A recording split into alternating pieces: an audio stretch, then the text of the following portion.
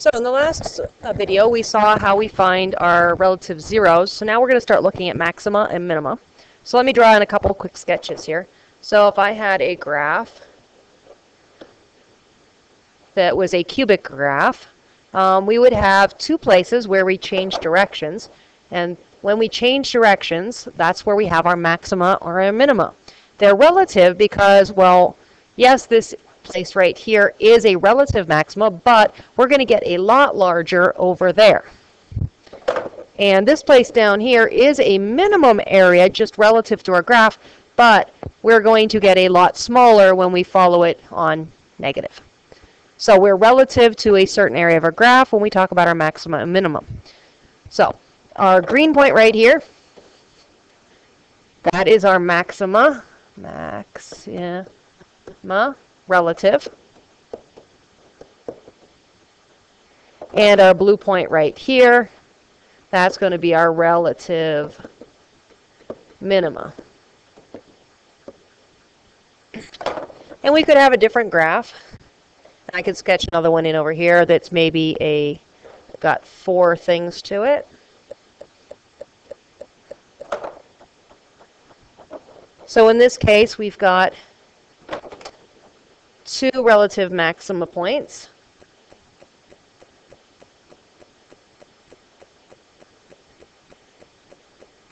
Okay, these would be our relative maxima, because at a certain area, they are the maximum point the graph gets to. Not necessarily the maximum forever. In this case, our second one is our maximum for the whole graph. And then on the bottom one, here, right here at this point, we have a relative minimum. Again, we get a lot smaller going further in the right and further to the left. But right there in the middle of the graph, that is the minimum point, so it's a relative minima. So with that said, let's look at a more specific example. So we have this function here, and we want to graph it. And again, you'll notice that I start at -4 and I go to +4. And I'm just going to plot some points and sketch this in. It is a cubic. So again, with our quick sketch, cubics do something along that lines. It is got a positive leading coefficient, so it is going to end on the right side going towards the positive direction. So let's plug these points in, and I'll start the way I did last time. So I've got some number cubed minus 4 times some number squared plus 5. And when I plug my numbers in, so I'm going to start with a -4 and a -4. And I plug that in my calculator. And so that's going to be -4 cubed minus 4 times -4 squared plus 5. And when I get all that in there, I get a -123.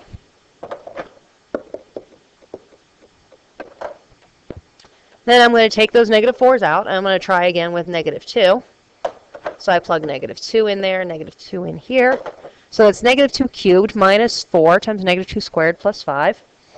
And I plug that in, and I calculate my value. And I end up with a -19. And then I'm going to do the same thing with the -1.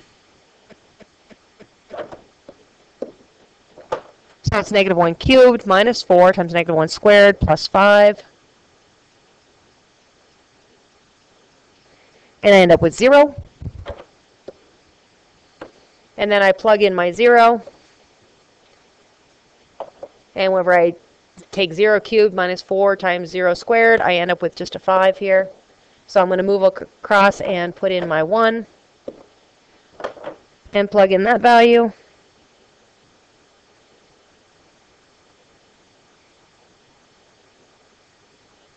That's going to be a positive 1 I plug in. And I end up with a 2. And I keep working down my points. So I put in a 2 here and find out what's going to happen. So that's 2 cubed minus 4 times 2 squared plus 5. And I get a -3. And then I plug in my 3. So that's 3 cubed minus 4 times 3 squared plus 5. And I end up with a -4.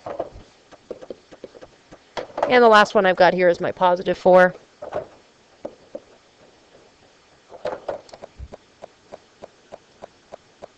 So that's positive 4 cubed minus 4 times 4 squared plus 5. And I get a 5. At that point, I'm ready to plot these points. Negative 4, negative 123, I'm not going to plot, obviously, because it's way too far down on my graph. Negative 2, negative 19, again, it's a little bit far down on my graph. But that just means that you know I'm coming from way far down. And then where I finally get to negative 1, I'm at 0. And we know that this went way down that way. Then at 0, I'm at 5. At 1, I'm at 2.